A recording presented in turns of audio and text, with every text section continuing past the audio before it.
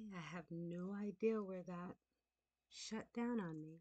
Maybe I'm just going to read the card's message. If this is a replay, then hey, must be very important to hear the message again. Okay, this is communication. The number was 34, which is a 7. Change. Whether we realize it or not, we are all in constant communication with life and the world around us, not only in what we say, but in our body language, tonally, facial expression, and movement. We communicate far more than most of us realize. In fact, the words we speak only make up a very small percentage of what we communicate out into the world each day. This card is an invitation to come into alignment inside and out with what you really want to say in life. Take time to get clear within yourself first. Become conscious of what your soul wishes to express, then open your perception to the many ways that you may be able to communicate that clarity. If you find it hard to verbalize what you really want to say, this card encourages you to practice expressing yourself out loud in other ways. Take a moment to pause before speaking and practice slowing down your breath so that you are calm and able to clearly connect with what you most want to express.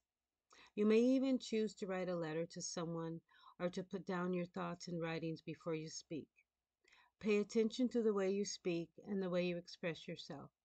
Choose to value your words and your opinions, and then others will value them too. The essence of communications is all about your connection with other people. Be open to speaking. Be open to speaking up about your opinions and beliefs. Acknowledge responsibilities for expressing yourself and your needs to others. Balanced communication is also about being patient, accepting, and willing to listen. Listen to the words and actions of others and to what is being expressed in the subtle moments and exchanges of life. It is here in the quiet gaps between the words that the deepest truths are revealed. Listen to what's going on around you in your family, community, and the world. Choose to be genuinely engaged, genuinely choose to be engaged and to be actively involved in conversations. Choose to communicate consciously. Oh, I love that. Choose to communicate consciously. Okay, well, I think that that says so much for our spirits. So now we are going to go to, that was number 2. So now I'm going to go to number 3, which is that number 1, 2, the sacral. Oh no, that was, yeah, number 2, the sacral. The first one was desire. And so now we're going to go to the base chakra. Number 1 is our solar plex. So beautiful. Okay. Okay, so number 1, base chakra, material world. Physical vitality, survival instincts, security, grounding, stability, actions, and perseverance, and foundation. So the chakra symbol interpretation is for the depths of our earthly fire and the primal energy of life itself emerges Malahara, Malahara, our first chakra. I know I'm just butchering that name, but that's Muladhara, our first chakra, the root center of our being. 4 linking lotus petals from a perfect circle containing within it a square. The balanced symbol of earth within the square, and an inverted triangle, traditionally encloses the Kundalini snake, our dormant spiritual potential awaiting to be awakened. The base chakra calls us to ignite this potential to begin our spiritual journey upwards so that the energy can be reunited and the source from which it is originated. It also Through this chakra, we draw down and anchor the energies of heaven here on the physical farm.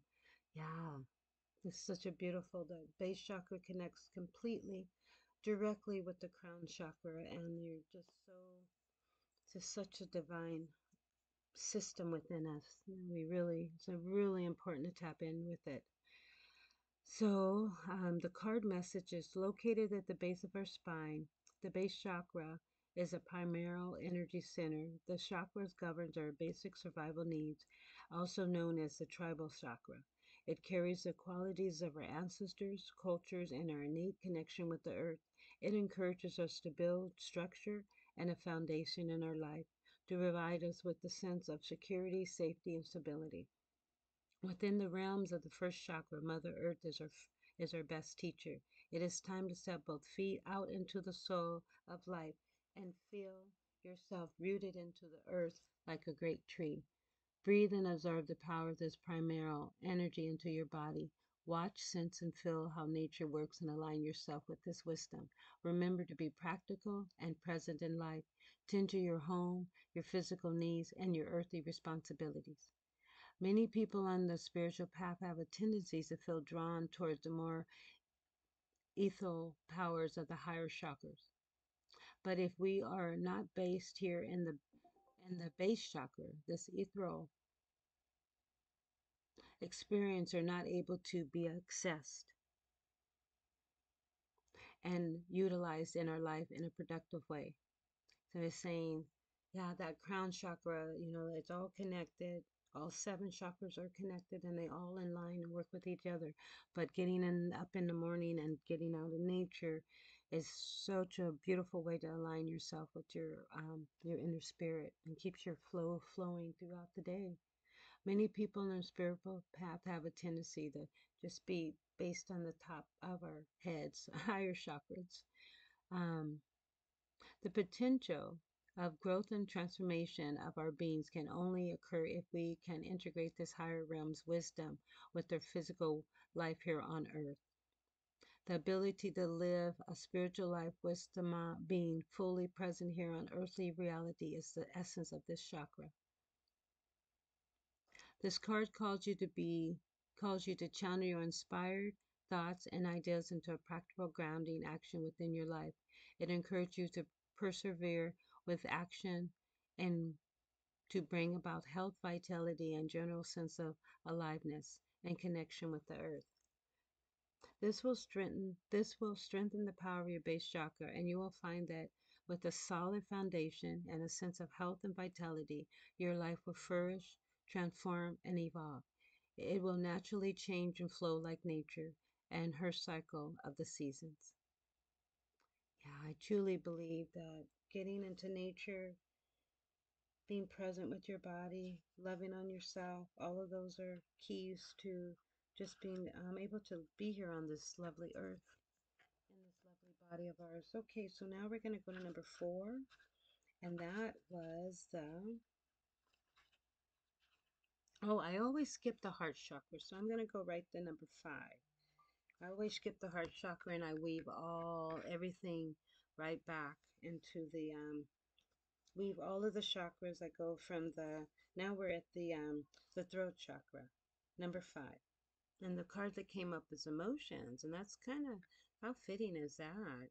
Let me get rid of this. How fitting is that?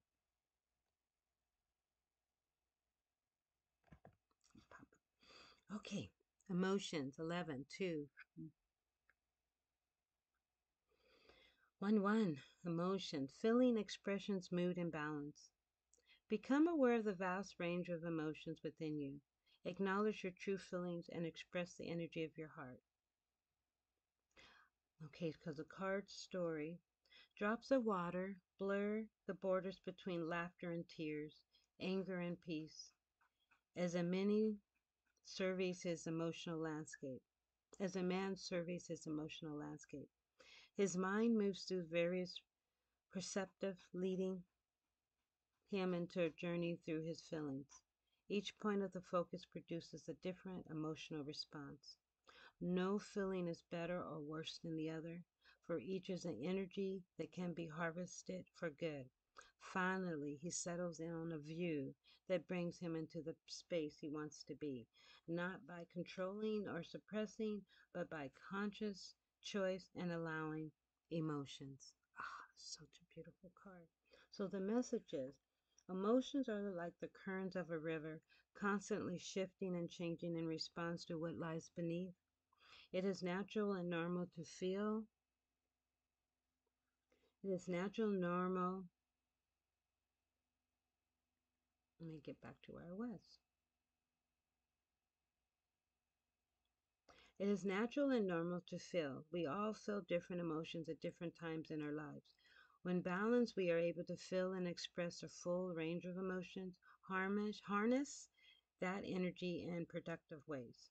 It is time to take steps to achieve emotional balance by truthfully acknowledging how you feel and allowing yourself the time and space to experience and express your emotions. I like that. Experience and express your emotion. You may need to write what you're feeling in your journal, scream out loud, punch a pillow, or go for a run or take a friend or talk to a friend. If you have held back your emotions for a long time, you may need to watch a movie to allow yourself to cry. Get angry, laugh out loud, and basically just feel again. Take responsibilities for your emotions. Do not blame anyone else for making you feel a certain way. The feelings you have is your own. The feelings you have is your own, and it is based on whatever your point of focus is in this moment. Acknowledge this, feel it, and work through it. Look at what is behind the emotion. Has your diet affected your mood lately? Are your hormones imbalanced? Are you stressed out? Are you angry with everyone or unhappy with something inside yourself? Notice your emotional undercurrents and give them a pathway to be shared and released. Honest emotional expression can make us feel vulnerable at times, but within this vulnerability is a great strength. Moving beyond the mind, we enter the powerful wellspring of the heart, while miraculously, transformation, growth, and learning are waiting to occur. Feel and express your emotions today. Love that. Feel and express your emotions today. So he's like, and then he got balanced. Then he's into laughter. Then he's into joy. And breathing. Just breathe. It all will work out to be just the way it's supposed to be. So let's now go pop up to our third eye. This is the third eye, the inner child. Number 6. The 18 and 9. It's a completion. Number 8, 1 and 8, 9, inner child. So the third eye is like your inner inner eyeball, your inner eye, your second eyes, um, your third set of eyes, should I say? And they're just totally connected to your intuition, just deep intuition. Once you feel something, then once your pineal is open and you can feel things and vision things that come to that third eye and your intuition, you're just golden, golden, golden.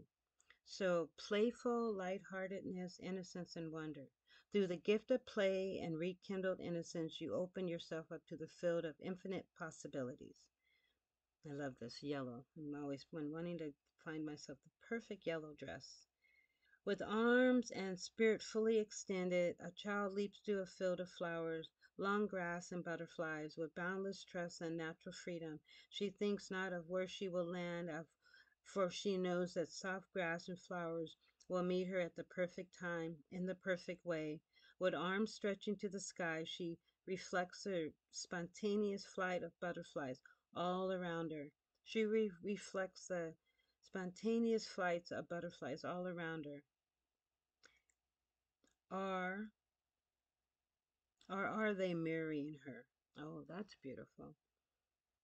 The card message, wake up, it's time to be carefree, I was going cheerful, carefree, playful, and spontaneous, childlike and trusting, bringing laughter and perhaps a big bit of mischief to your world. As adults, we forget the lightheartedness we once had as children. Life looks and feels so different now. But this card is a reminder to reclaim this part of yourself. deep inside you will carry the pure spark of life you came in with. It's hiding in your grown up body, waiting to come out. There may be aspects of your childhood that need healing or remembering. You may like to write your way through early memories or even scribe a letter to your own inner child, taking time to listen for a response. Notice that emotions come up as they connect with the aspects of yourself, this aspect of yourself. Notice that feelings may be called to be expressed or let go, and whatever wisdom this part of you may wish to share with you now. Now is a good time for you to experience the world through a beginner's mind. It's a magical place that is. See it with awe, wonder, and intrigue. Be open to a world of new opportunities, new perspectives, new knowledge, and experience. Ask your inner child to lead the way today and see where he takes you. Jump in the car or on your bike or go on an adventure somewhere. Play in the sun, build a sandcastle, run around in the grass, draw a picture, tell a joke, bake bake a cake with a friend. I've been wanting to bake a pie. I'm gonna go get some blueberries, some blackberries, and bake a pie. And probably should do blueberries and blackberries together. Something different. Dance around in your lounge room. Tell a story in the dark, do a puzzle, build a fort, play a board game with a partner, or best of all, spend time and generally playing with kids. I do that every day. I'm a nanny, so I'm always with children. Been between